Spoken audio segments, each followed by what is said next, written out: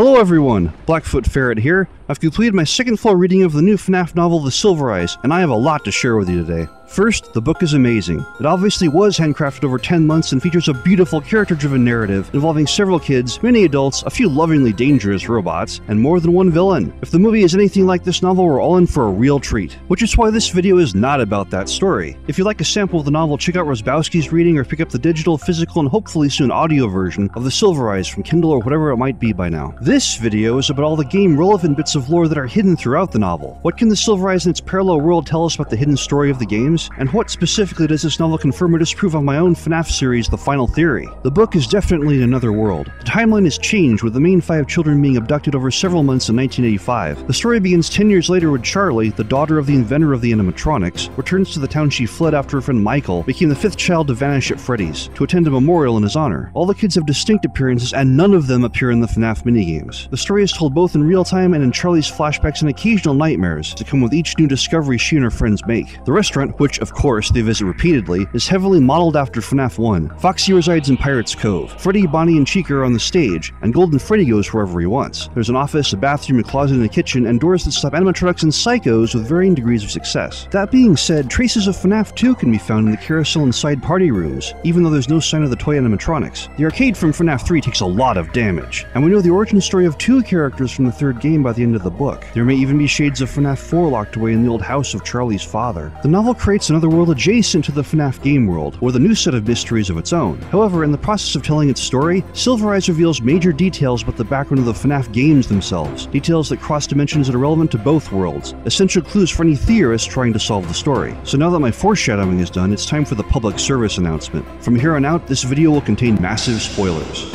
No, massive spoilers. Again, massive spoilers! So if you haven't read the book or listened to it, please go and do that before I ruin these discoveries for you. Huge things happen in this book, and it's best to discover them yourself. Then, when you're done, we can come back here and finish our chat. Now, for those continuing on, put batteries in your flashlight and put on your Freddy head, because we're going for a dangerous wild ride. Item 1. The purple guy is the FNAF 1 Night Watchman. After finding Freddy strangely intact and breaking into it a few times, Charlie and her friends find the night guard waiting for them. Rather than arresting them, he accepts their invitation to join them in exploring Freddy's. This man is described as immediately off-putting, tall and slightly too thin for his uniform, which bagged at the shoulders and waist, as if he used to be larger and better health. Later, sneaking around Freddy's, he moved fast, scuttling almost sideways and darting his eyes back over his hunched shoulders. So our Night Watchman basically looks like this. Then, our friend the purple guy has a life-changing epiphany. When introducing himself to the kids, he looks down in surprise at his own name tag, pointing to it, and realizing, my name tag says Dave, so Dave must be my name!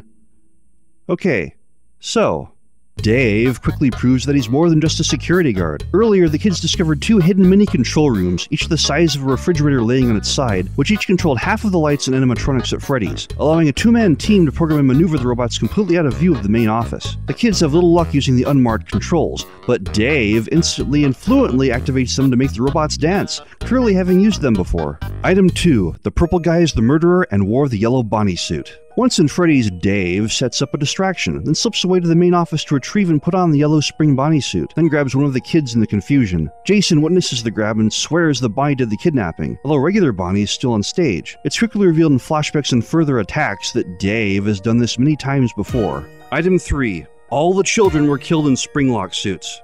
Charlie's flashbacks reveal Fredbear's family diner, the establishment with the 2 yellow spring animatronics, which alternated between fluid human motions or jerky robotic movements, depending if a human was in them or if they were set to animatronic mode. Charlie's dad demonstrates the dangers of spring locks and why you should never play with them. Back at Freddy's, Dave traps his abducted kid into one of the first characters Henry, Charlie's father, ever made. A crude suit we don't recognize, but is clearly a spring lock suit, which threatens to go off and crush the kid with every slight motion. This is a spring suit, the yellow suits were spring suits, and it quickly becomes clear that Freddy, Bonnie, Chica, and Foxy were all spring suits as well. Item 4. Spring lock failures are a chain reaction. Any small movement can set off a spring lock, especially the jarring impact of another one firing nearby. So spring lock failures are like dominoes or firecrackers. They quickly spread throughout the suit like wildfire, releasing the animatronic parts and fully impaling anyone inside. These chain reactions are demonstrated twice in the book, once attempting to free the kid, and again at the climax of the book, where we get to see firsthand the process by which a human in a spring suit becomes a possessed animatronic.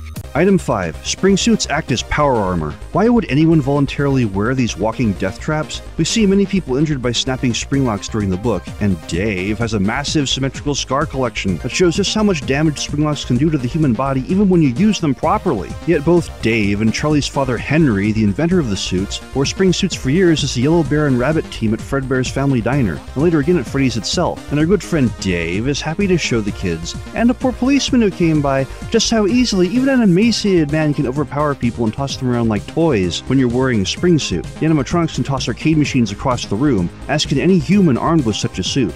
Item 6, but that isn't the true purpose of the spring suits. We're clearly missing something. If strength was the goal, an inventor as brilliant as Henry could just as easily have made a powered exoskeleton without any spring locks or impaling risk. But Dave feels an almost religious attachment to his yellow bunny suit, seeming deflated and empty whenever without it, and gaining a strange wild vitality whenever in it, as if part of himself had been restored. Later, when captured, Dave refuses to even talk to Charlie and company until they place the yellow Bonnie helmet on him. Then he adopts an entirely different voice and personality. His human eyes turn glassy, as if the suit is talking instead of him. Not Dave claims that the robots will kill all the kids, but not him because I am one of them. We see these glassy eyes of another character, as John shares a memory about the day Michael was abducted. First, the animatronics went crazy on the stage. Then a bear who was not Freddy walked up to the table, while a human technician walked up to the stage, much in the same way the animatronics freak out at the sight of Dave when Charlie and friends visit. The bear had dead yet functional human eyes, and was the only one not watching the chaos on stage. Then the bear, who John remembers later was yellow,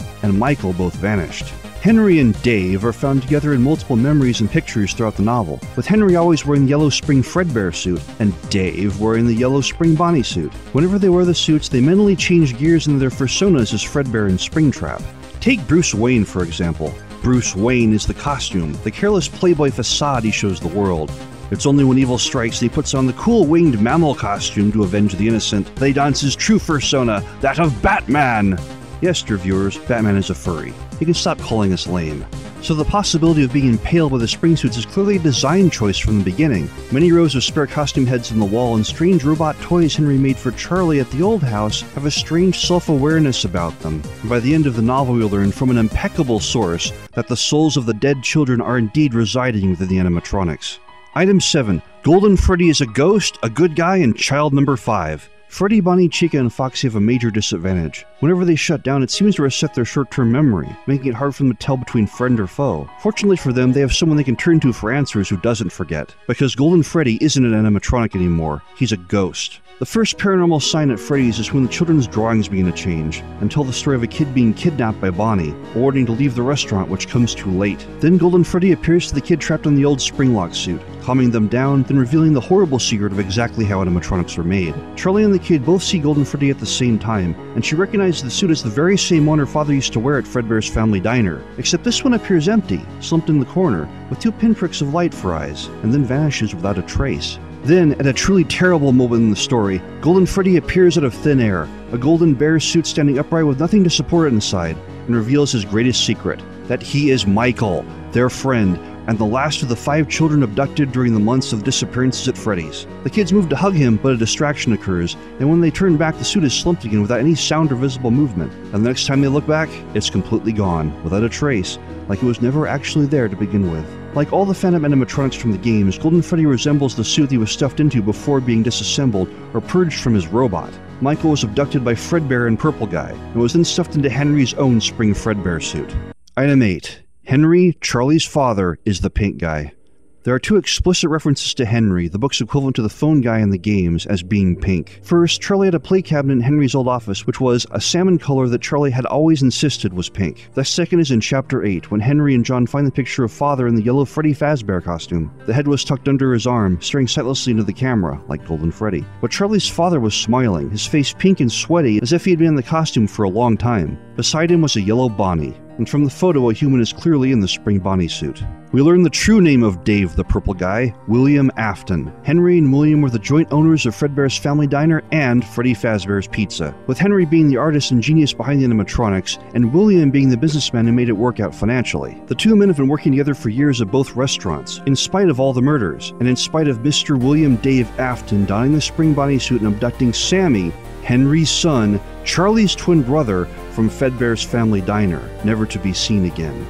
Dave, in his Springtrap persona, explains that he helped Henry create. Yes, Dave was the principal murderer, but he did it for a reason. He helped Henry create animatronics. Henry seems to be a much more sympathetic character than his sociopathic counterpart, Phone Guy, from the games. He clearly loves his children, and his wife, and Charlie's early memories at Fredbear's are happy ones.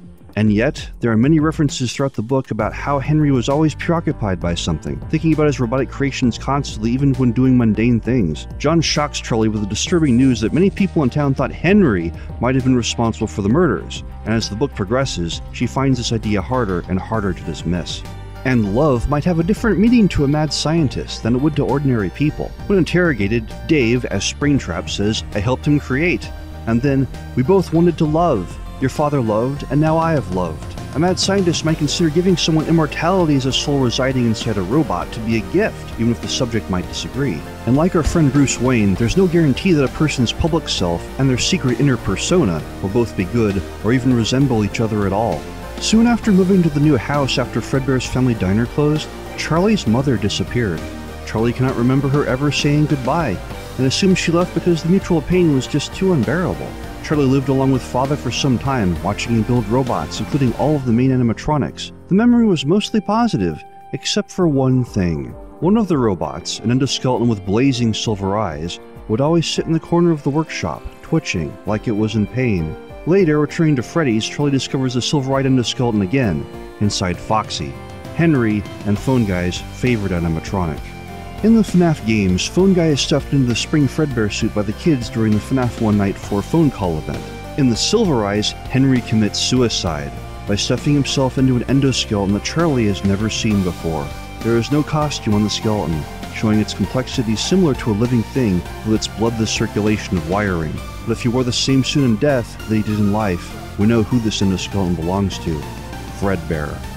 Henry and William Afton were friends and partners in crime. They were the Pink Guy and the Purple Guy. They were Fredbear and Springtrap. They were the Color Brothers, the mad scientist team researching how to put a human soul into a robot. By the end of the book, both Fredbear and Springtrap are in functioning animatronic form. Charlie returns to the old house after 10 years being away and living with her Aunt Jen, only to discover that some of Father's tools look well maintained and used. And there's a strange deep furrow in the gravel outside that goes all the way to the dirt, which suggests someone, or something heavy, has used the tools and been to the house relatively recently. And then there are questions about Charlie herself. Why does she have strange lapses in memory? She seems to have unusual physical attributes, like pronounced strength, clammy skin, and an unusually high tolerance for pain. She can bleed, but has a great aversion to hospitals, something her Aunt Jan seemed to instill in her, and insists on using simple drugstore first aid supplies even when taking a Wolverine-style super combo hit. Why does Charlie have 3 strange closets, the smallest of which contains an animatronic doll that used to look exactly like she did at an earlier age? Why is the big girl closet, which used to be sealed, now open and empty? Perhaps, after losing one child, Father took extra precautions to make sure he didn't lose another. Or, perhaps, her brother wasn't actually lost, and has been around in a different form all this time. The Silver Eyes has its own set of mysteries separate from the games, and there are many directions speculation could take. I certainly hope there's another book. However, one thing is very clear. Henry, Charlie's father, is the Pink Guy, the mad scientist who created the animatronics, the book equivalent of the Phone Guy from the FNAF games. He is Scott Cawthon's own character of the novel, and the single most important character in all of FNAF's epic story. Trying to explain FNAF without the Pink Guy is like explaining Masters of the Universe without Skeletor or Transformers without Megatron. It just doesn't make any sense. So, to recap, here's what we learned from the Silver Eyes. There are 2 villains who both wore and were stuffed into the 2 golden suits. Golden Freddy is child number 5, who was stuffed into the spring Fredbear suit, then removed from it. Freddy Fazbear's Pizza is a front for a mad scientist, who's harvesting children and security guards as test subjects, learning how to put a human soul into a robot. The FNAF One Night Guard is the Purple Guy. In the novel, his name is William Dave Afton. In the game, his name is Mike Schmidt. In a nutshell, the Silver Eyes completely confirms that my second video in the Final Theory series, The Color Brothers, was the real answer to FNAF 3. Scott said that someone in the community had discovered the answer to FNAF 3, and I was that person. I thought I was onto something when Scott unexpectedly released FNAF 4 the day after I sent him an email link to The Color Brothers. He had a whole countdown series of teaser images planned, but suddenly scrapped them all and released the whole game 2 weeks early, causing great inconvenience and confusion to Markiplier and other prominent YouTubers that were at a convention. You only do something like that for a very good reason, and someone putting the answer to FNAF on YouTube certainly qualifies. Thank you for the awesome games in the novel, Scott. If the movie is anything like the book, it's going to be amazing. I'm sorry if I gave you a bit of a scare earlier on, but if the last 5 months are any indication, you had absolutely nothing to worry about. So, it's a new year. Where do I go from here? I still have to finish Jeremy's Last Sight, the final video of the final theory, what I believe to be the solution to FNAF 4 and the story of Shadow Bonnie, Golden Freddy's friend and nemesis, revealed at last. And in spite of everything that's happened, I'm still going to use the revised November 11th version of the script. I've been conflicted about this video for a long time now and found making headway impossible, but now I have a clearer sense of purpose, and will finish the video like I promised all of you before Halloween. I've also been moving forward, working on an Undertale theory with my friend the Sonic God, which should reveal another epic story that's been well hidden, and shed light on why searching for Wingding Gaster might be so darn difficult. Perhaps he's not the one we should be looking for. Then the final theory series will continue, with a look at the overlooked brilliance of the ending to Matrix Revolutions, and how it actually does make perfect sense, and restores Neo to his rightful place as the One. I promised the Fun Day Pop-Up Show I'd have Bunny 4, The Revenge, ready in time for their Chocolate Easter Bunny Death Video Marathon 2 years ago. And the worst part is I actually finished many clips, but got lazy and sidetracked after hitting a hang-up with the special effects. So I'm going to finish that this year too, maybe for Easter, but more likely for Halloween. To see me evolve from a right novice cell phone filmmaker to someone who actually knows a few After Effects tricks, watch the first 3 episodes in the Bunny Bowling Bomb trilogy. Then there are my off-the-wall mashup projects I've wanted to do forever, like Goonies vs. X-Men, where Mikey and friends follow a suspiciously conspicuous treasure map to the basement for Xavier's School for Gifted Youngsters, then try to save their homes by stealing the X-Jet for cash. If they have anything that can pick up our jet, they deserve to catch us. There's someone here. Where? I don't know. Keep your eye open. Logan. And there's Five Nights at Steam-Powered Giraffes, which pretty much sums itself up in the title. What? Are you doing a show without me? No, Gigi. So here's looking forward to FNAF World in 2016. Thanks for watching. The next time you hear from me, FNAF will be solved for real. And it's no dream.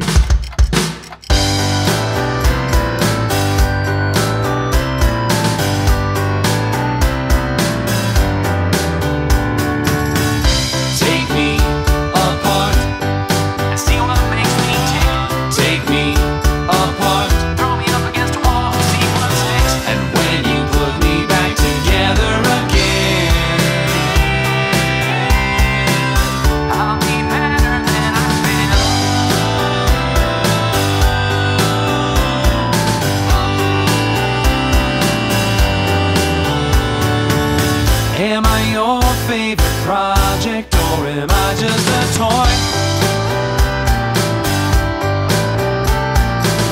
I look around at the strange tools you employ. Between the trebuchet and rocket-powered Chevrolet, I hope you've got some time today to play with me. Oh.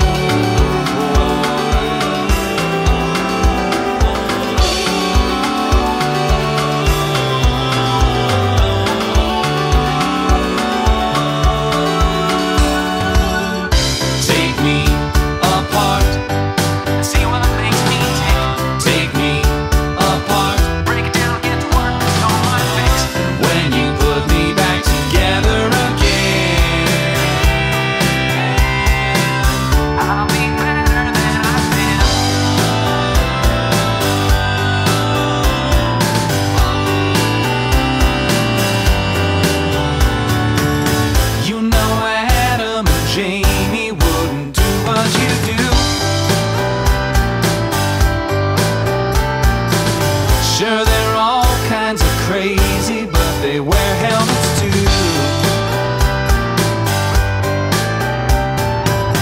And just like DMB, I wish that you crash into me. I made a pot of sanity and tea, just tea.